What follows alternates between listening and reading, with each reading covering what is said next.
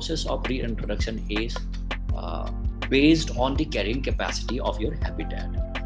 So we have calculated something about 150 individuals in the areas which we have identified as favorable. So in 17, we released something about 46, 47. We also want to change the bloodline also.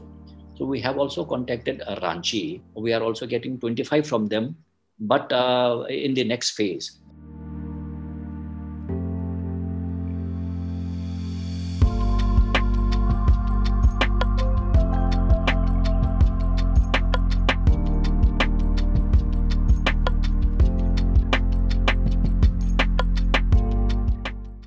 We have established what we call as Beas Mitars or Friends of the Beas, whereby we have found volunteers from the selected villages along this, and they become part of our team to spread information about this animal as well as the ecosystem that we are trying to protect.